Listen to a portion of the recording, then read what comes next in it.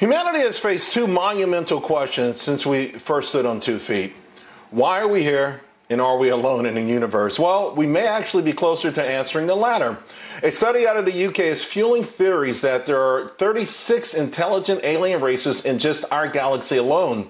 Joining me now to break it all down, theoretical physicist and author of The Future of Humanity, Michio Kaku.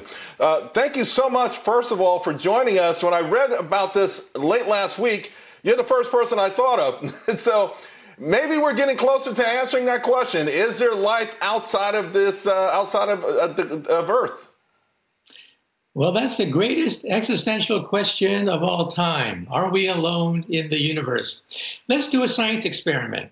Go outside tonight, look up, see the Milky Way galaxy. You are now staring at 100 billion stars in our backyard, the Milky Way galaxy, and then make a ballpark estimate. How many of those stars have planets? How many of those planets have oceans? How many of those oceans have fish and aquatic life? How many of them have intelligent life? And so this is called Drake's equation, trying to get a ballpark estimate of how many civilizations there are in the galaxy. And that's where they came up with the number 36. They took a bare bones, stripped down Drake's equation to get that number.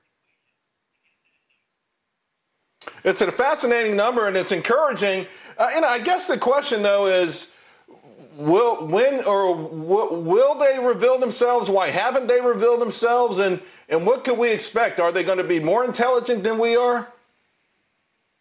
Well, that's called the Fermi paradox. Where are they? It turns out that if you have the Milky Way galaxy with 36 dots on it, each dot is separated by 17,000 light years. So in other words, even if we are populated with 36 extraterrestrial life forms, the distance is so great that we're not going to be able to communicate with them with radio or television. It would take 17,000 years for a TV signal to go from one planet to the next planet. It's not going to happen anytime soon. Sorry about that. Okay. But there's no sense that they could have been so evolved and long before us. They could be here. Maybe they think we're still, a few thousand years behind, and maybe we'll get a welcome to see, hey, we've advanced somewhat as a civilization. But you don't want to dash our hopes that we might one day come in contact with ET. Well, I think that one day they may actually land on the White House lawn and announce their existence.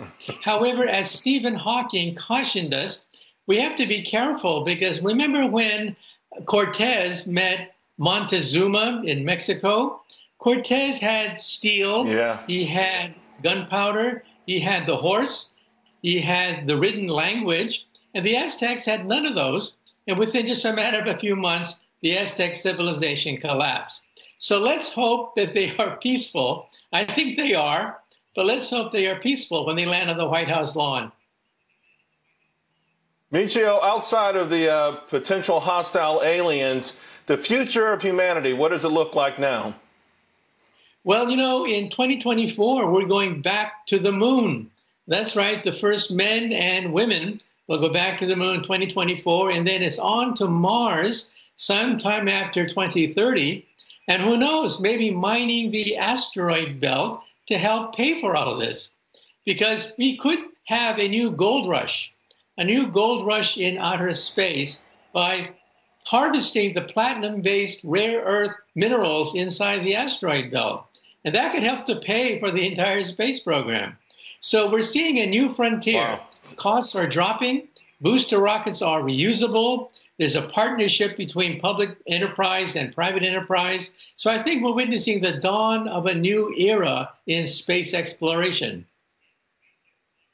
Well, it's wonderful to be alive at this time to see all of that. And it's great to have you guide us through it. Michio, thank you very much as usual. We appreciate it. My pleasure.